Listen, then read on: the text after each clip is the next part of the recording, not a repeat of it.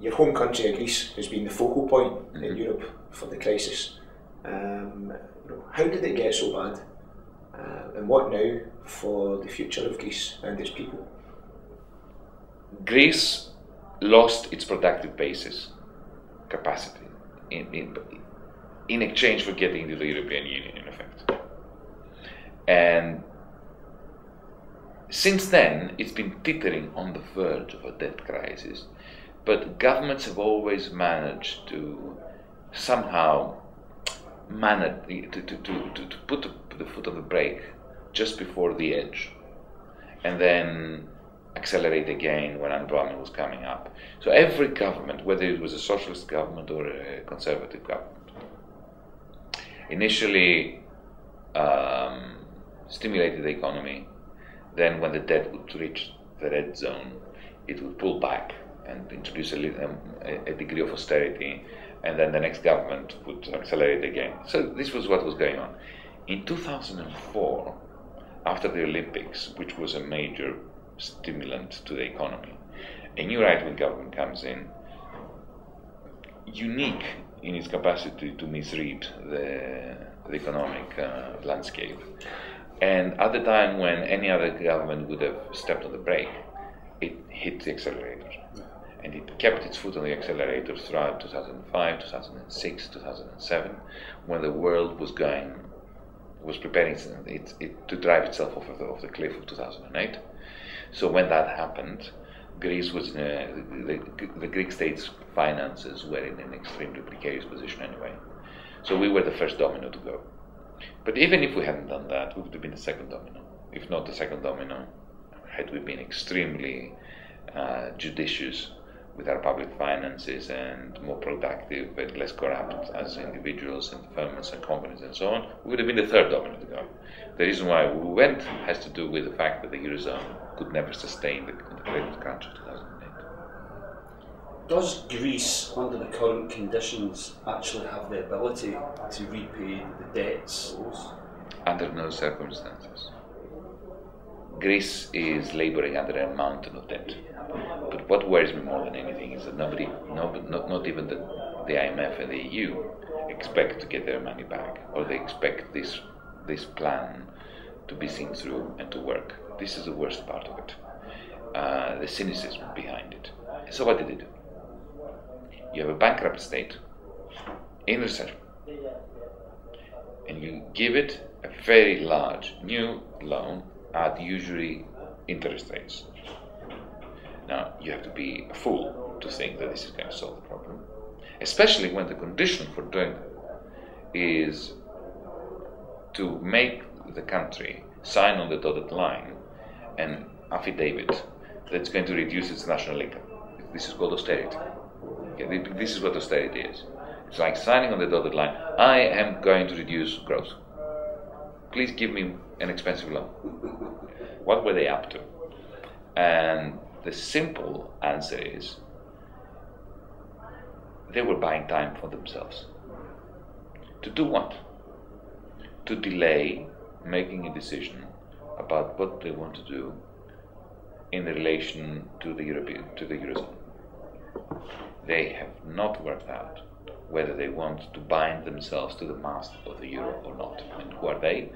The surplus countries primarily, Germany, and the other three that are holding its coattails, Austria, Finland, and the Netherlands. The deficit countries are simply utterly incapable of imagining even the possibility that they can speak their minds.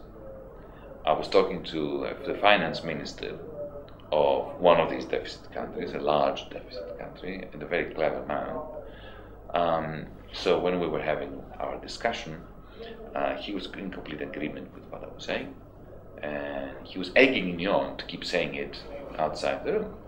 But then I turned around to him and said, why aren't you saying anything? I mean, I am just a pipsqueak in the grand scheme of things. I'm just an academic. Nobody listens to academics, rightly so. But you're the minister of a major Eurozone country. If you come out and say this in a press conference, then all hell will break loose. and Europe is going to have the discussion it's avoiding. He said, well, if I say to you, if I say in public what I'm saying to you now, the interest rates of my country are going to shoot up by 8%, right? And we will be bankrupt. And there is no guarantee that Europe is going to transform itself into a rational organization. So I just don't have the political legitimacy to drive my country into the arms of the IMF and the European Union simply by making a statement. Interesting.